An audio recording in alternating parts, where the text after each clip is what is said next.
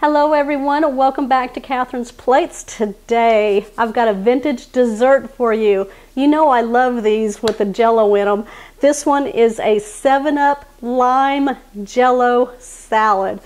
Oh, it's cool, it's refreshing, it's really easy to make. So I'm going to go ahead and get started. What I want to do is show you how to make the Jell-O.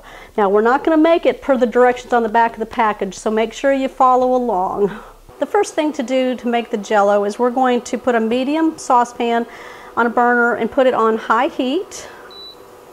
I'm going to place 2 cups of water into the pot, and we're going to bring that to a boil. With Easter coming right around the corner, this would be a great dessert also, but it's great for any time. Now you want to make sure your water comes to a boil. You need it that hot. There's several ways to get your water hot enough for this dessert. You can boil it like I'm doing here. You can put it in a teapot like this and then bring that to a boil, or you can put it in the microwave and bring it to a boil that way. We've got a boil going on. What I'm going to do now is turn off the burner. We're going to add the water to a large mixing bowl. I love these no-bake desserts. The only thing you had to do was boil some water, and that's the only thing that we're going to be cooking or baking today for this dessert. Okay, we got our water into a large mixing bowl. I've got 6 ounces of lime Jell-O. So we're going to go ahead and add that to the hot water, and then you're going to want to stir this for a few minutes until all of the sugars in the Jell-O have dissolved.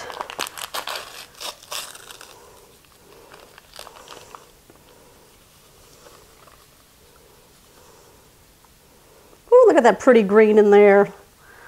You can save this recipe for next year for St. Patrick's Day. All right, I'm just going to stir this until all the sugars have dissolved. Take about 2 to 3 minutes. Don't stir too hard. You don't want that water to backsplash on you, burn you, so be careful. It smells delicious. Y'all let me know down in the description box what flavors you would use for your Jell-O mixture. When you get all of the sugars dissolved, what we're going to do is add 6 ounces of cream cheese. Now I brought this to room temperature, and then I kind of popped it in the microwave for about 10 seconds. Still wanted to get that chill off of it. I just broke it into about 6 pieces. I'm going to add that to the Jell-O mixture, and then what we're going to do is take our electric hand mixer. We're going to blend that till it's nice and smooth and creamy.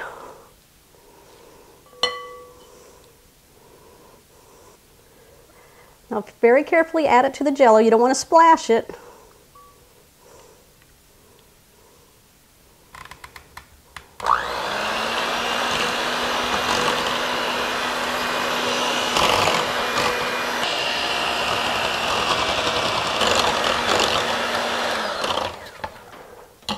All right, it looks really nice and smooth. Just like that. You just want to make sure there's no clumps of cream cheese in the mixture here. Let me give that a taste. Ooh, now that's a good flavor. That cream cheese just lightened up that lime flavor. Ooh, it smoothed it out. We're going to go ahead now and get the 7-Up involved. 2 cups. I'm going to measure it out.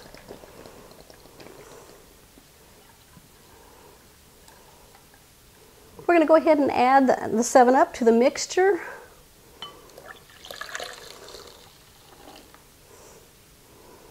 Stir that together. What we're going to do now is place this in the refrigerator. Find a nice happy spot for it where it won't get bumped around.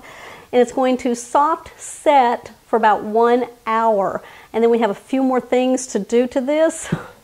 I can't wait. Y'all come back. Make sure you give me a thumbs up, and if you're new to the channel, don't forget to hit that subscribe button down below with that bell notification. That way you'll always know when shows are posted. It is free to subscribe. I'll be back. Okay, I've pulled it out of the refrigerator. I can let it sit for 1.5 hours, and now this is what the soft set's going to look like. Almost like a pudding consistency. What we're going to do is add 16 ounces of Cool Whip, or if you want to make your own homemade whip topping, you can do that also.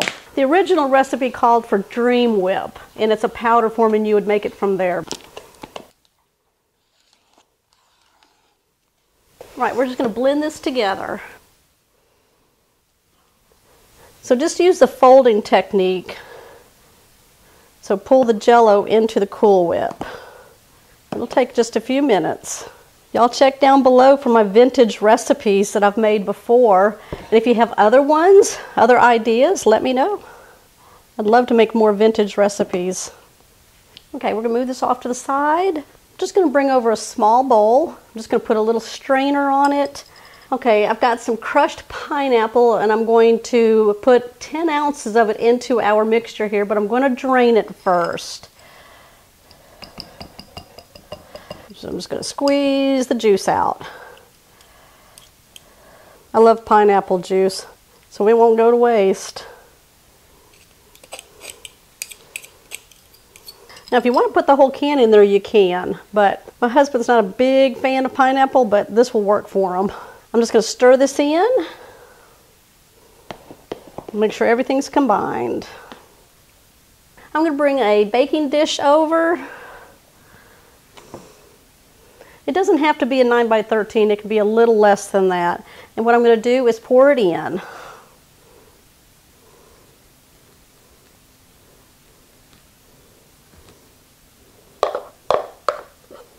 Oh, look at that.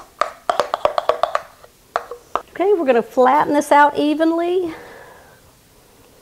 There we go. Got my husband over here eating out of the bowl. Am not. Y'all want to see a picture of that? I told y'all. Okay, this is going to go in the refrigerator for 3 hours. We need to let it totally set up. Come back, I'm going to show you how we're going to finish this off and make it look spectacular. Quality check's good, by the way. Quality check. Is it good? It's good. It's good. It's real good. Yep. It's been 3 hours. It's time to decorate. I have some Ready Whip and some cherries.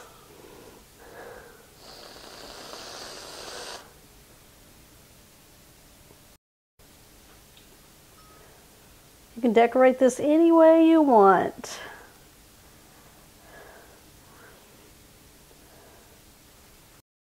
There we go. All right, let's scoop.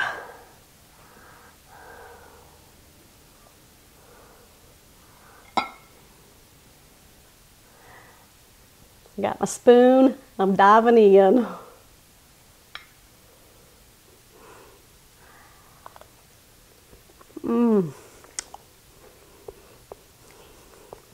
Oh, that is very good. Very creamy, very airy. You can definitely taste the lime in it. I can feel the pineapple bits in there. Oh, it's so good. Adding that extra whipped cream on top for more creaminess. All right, y'all, give me a thumbs up on this one. Hey, are you changing the flavor of your Jell-O for this one? Let me know. Okay, if you're new to the channel, make sure you hit that subscribe button down below and that bell notification. That way you're always notified when my shows are posted. Y'all comment down below. I'll see you on the next episode.